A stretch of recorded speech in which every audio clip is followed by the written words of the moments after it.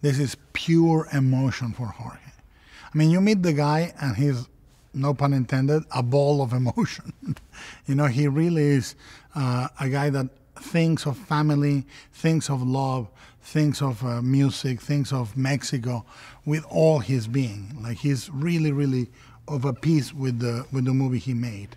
And I felt it had many themes that I have in common in my movies and in my preoccupations visually. I love the saturation of the colors, the richness of the textures, and that only happens when a filmmaker comes in trying not to emulate another filmmaker, when it's personal. His universe is completely personal to him. The Book of Life is about what it takes, what decisions you need to create your own life, to create your own destiny.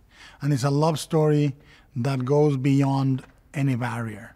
You know, the idea of somebody that loves somebody so much that he will travel to the netherworld beyond any prudence, the most great heroism, and he will confront his fears in order to get that person back. There is a constant fight between the female and the male powers. And La Muerte is the feminine, god-like power of the underworld. She is all-encompassing, she is generous, she's warm, she is basically the light, you know? And Xibalba is the darkness. Xibalba is the egotist, selfish, self-absorbed, petty male force of the underworld. You know, she wants to do good for humanity because she believes humanity is good. And Xibalba wants to create mischief, and he believes humanity is essentially a downfallen proposal, you know. So it's a very interesting fight between feminine and masculine powers. I think you see the movie, and the one thing that you come out really emotional about is family. It's very funny. I see this movie and I want to call my dad, and I want to see my brothers, and I want to see my mom. You know, it really is a movie that celebrates life and family. And it tells you don't have to fit in a role. You don't have to be the guy with the 2 guns and the mustache.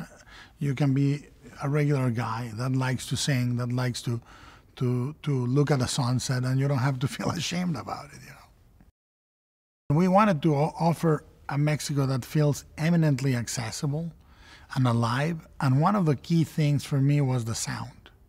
Jorge started coming up with songs. I really supported the idea that mixing it with 2 original songs or 3 original songs would be the way to go.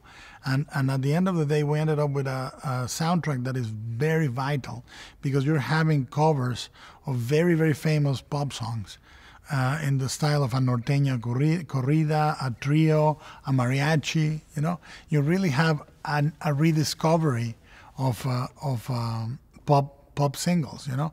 And at the same time, you're presenting options like Café Tacuba or the 2 original songs of Paul Williams and Gustavo, which are absolutely amazing. What is great about this movie is that the adventure is an adventure not only to a place and an action set piece or 2, but it's an adventure to an emotion, a journey to an emotion, where you go back to the place that in our time is the hardest place to visit, which is your family.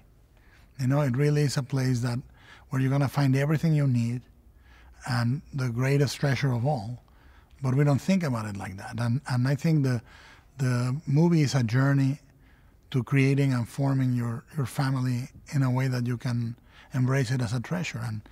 And that was the biggest adventure for me in the movie. As a father and as a son, I was very conscious of that being the journey